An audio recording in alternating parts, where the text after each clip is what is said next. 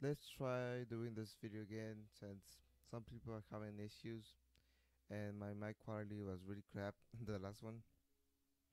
So first, if you're having problems with your Overwatch game, like losing connection to the servers, like if you're, for example, with me, I used to play for like 30 minutes, and after that, like um, I get disconnected for a second and come back. But sometimes I come back to the game, or like you lose all your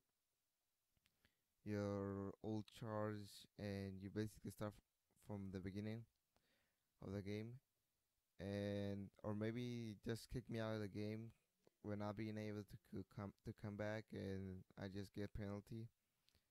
But yeah, it was just like a disconnection of a second, so I knew like it had something to do with the internet.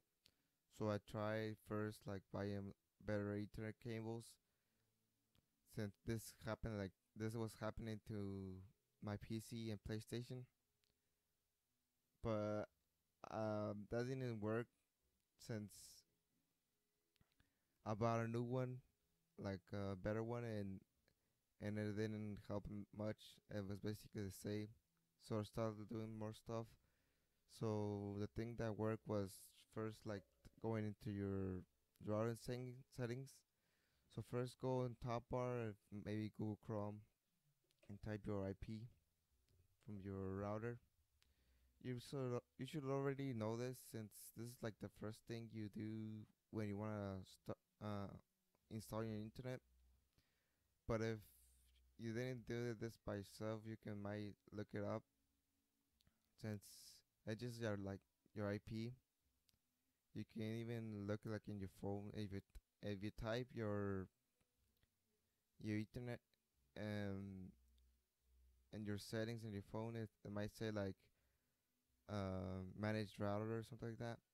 But yeah, by default, your username is admin and password is password, I think.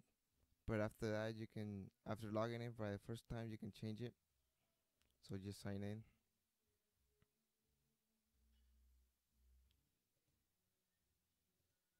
And here you can see like your internet's good, your name and password, the devices that are connected.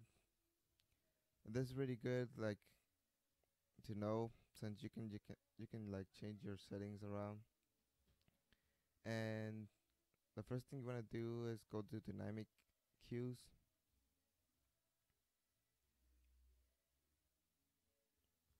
and just enable it. And after enable it, you're gonna get like a test speed of your internet, so you can see your downloads and your uploads. And keep in mind this Netgear Nighthawk, so this might be different in yours, but it can still help if you have one of these, or they have like the same option to enable. So this is gonna test like your bandwidth, like your internet bandwidth, like how much power does it need, like speed in each device. So after this, you can go to attach devices,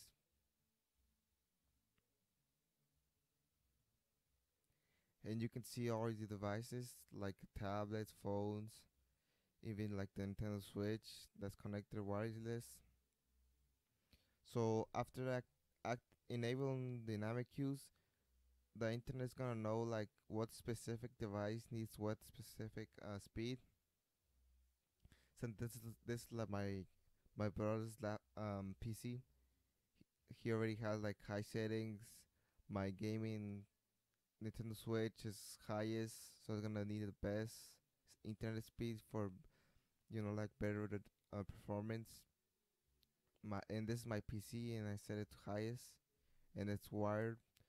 So if you want your best performance from your internet, like for the playing online, you might as well just connect a wire like a LAN cable. And if this is not highest, you can just click here and edit and go from high to highest and apply. So yeah, this is gonna like give more priority more internet priority, and you can see like all devices in medium. So these don't really need that much, like phones, tablets. But yeah, this is gonna really help you if you're having problems, because this is like the only thing that worked for me. So yeah, so if anything went wrong or didn't work, you can leave in the comments if it did. Leave in the comments if it does work, and yeah, hope it worked. Aquí Thanks. tienes una estación basada